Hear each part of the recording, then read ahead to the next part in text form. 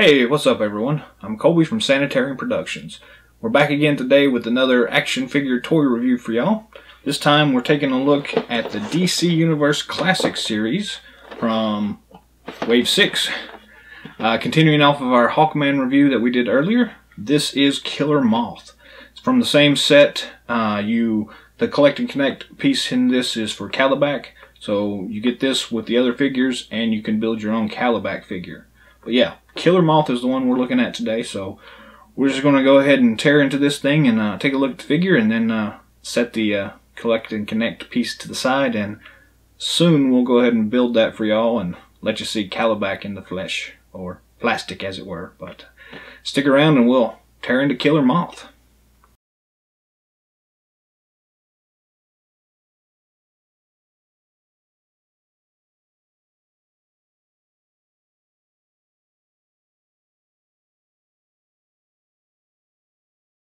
So this is Killer Moth from Wave 6, the Calabac Wave. Nothing special to point out here as far as the packaging goes. It's a traditional DC Universe Classics line. The regular card art, nothing special at all. Should not be surprising to you though if you've seen any of these before. The other figures in the collection for this wave, including the Collect and Connect Calabac. So this figure itself, it's not really a tremendously popular figure, but it's extremely hard to come by. So if you need it, good luck with it, because it's I guess one of the more rare ones for some reason. I have no idea. The only thing really special about it is the fact that it has the torso and head of Calabac. So I guess that's why it's so hard to get. Anyways, we're going to go ahead and open this thing up.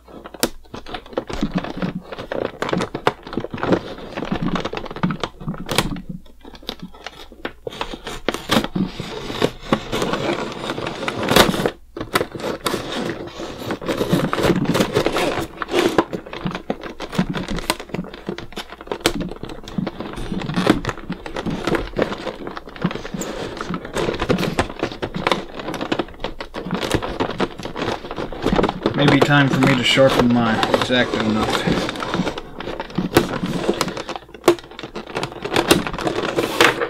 Alright, now that its plastic is cut, let's see what's in here. Sorry for the glare.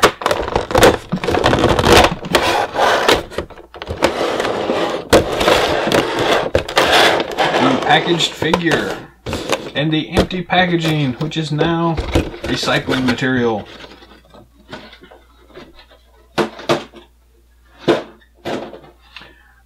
Okay, let's see here. So we have the Calabac Collect and Connect part down here. The figure, he's got a gun, and you got the cool little sticker that I just tore. That's not a sticker, it's a cardboard cutout, so I don't need it. Pull out Calabac, it's real loose in there, so easy to come out. Very cool looking.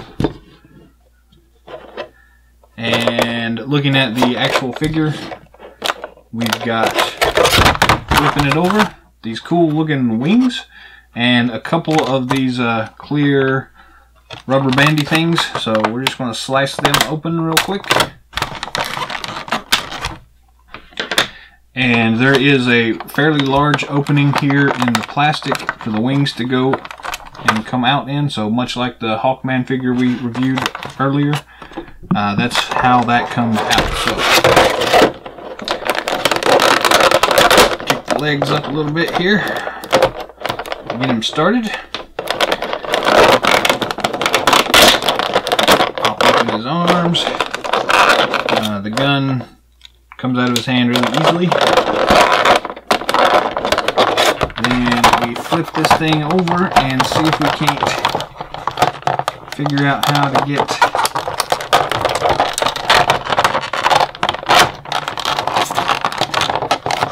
really big wings.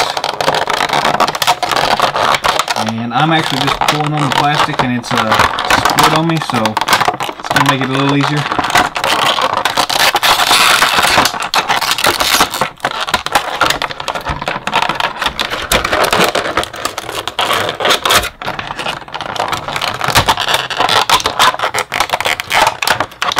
and then just kind of pull it really hard.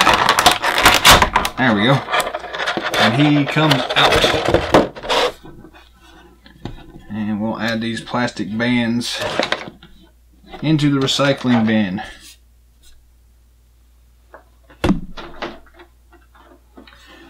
And now we have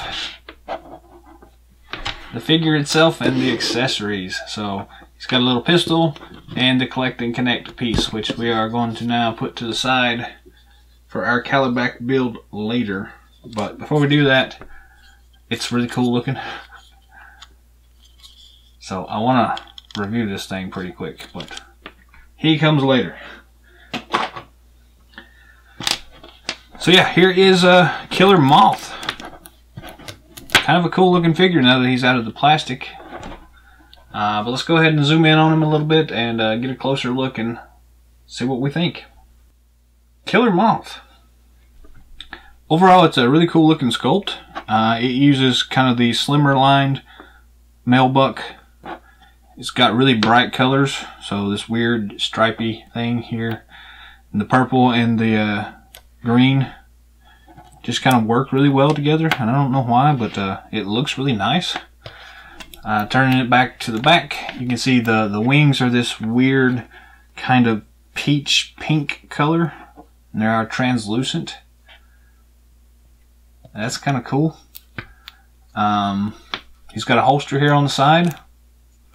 He's got little antenna, nice red eyes. So yeah, it's a kind of a cool figure. The pistol fits into the pistol holster pretty easily. May have to shove it in there a little bit, but once you get it started, it goes pretty easily. Just get the right angle on it, and it fits pretty nicely. So let's take a look at the articulation then. So we have the head swivels all the way around. Up and down movement is really good. It locks into place really nicely at the top. So very nice. I apologize, I may have a little too much lighting going on today. It's washing this figure out a little bit, but you can kind of see the face there now. Shoulder joint. Really nothing constricting the shoulder at all, other than the wings at the back. Standard bicep twist, then elbow joint and wrist joint. Same thing on the other side.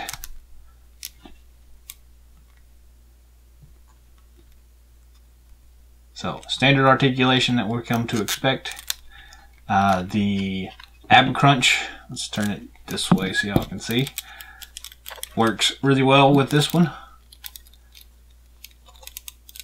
Really nice range of motion there. The waist twist is stiff on this one, but it does work, and I think that's probably because of the belt that he has on there.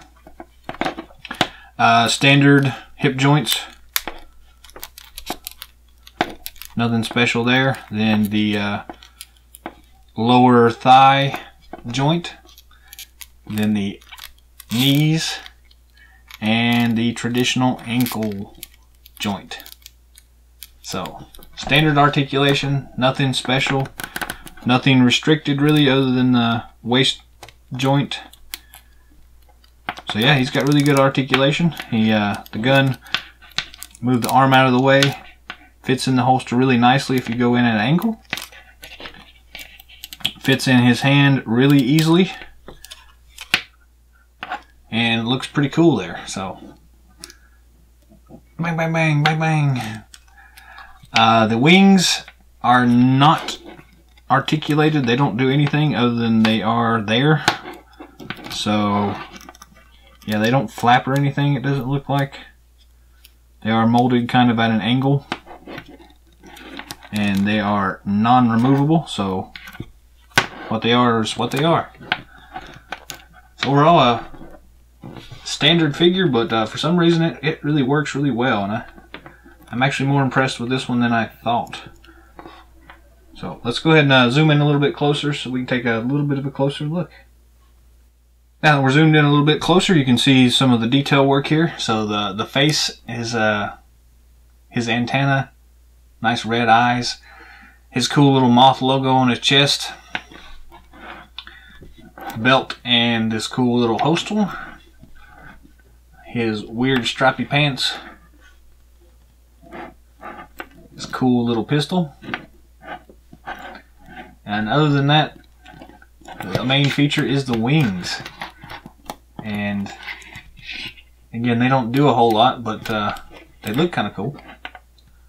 So yeah, I'm actually surprised that I like this figure a lot more than I thought I was going to.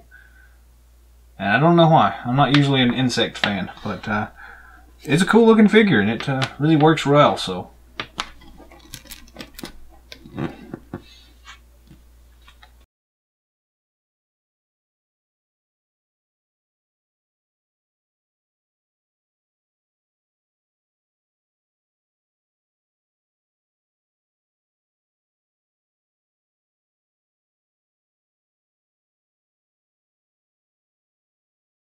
that's it for our review for the DC Universe Classics release of Killer Moth. Overall, it's a great figure. It's kind of very basic, but for some reason, it just works wonderfully. This figure surprised me in that I like it as much as I do. There's not really any reason for me to like this figure that much. It's kind of bland, but it's just crazy enough to kind of strike a chord with me, I guess. But it's a a minor villain from the Batman line. I think he's made some other appearances here, there, and abouts. Nothing special about him, but I'm just really drawn to this one for some reason. So, yeah, go figure. Anyways, that's all the time we have for today. So, thanks for watching. Leave us some comments below. Subscribe to our channel if you haven't already. Let your friends know to come out and check out our videos. Stay tuned for all the cool stuff we got coming down the pipe. Until next time, happy hunting.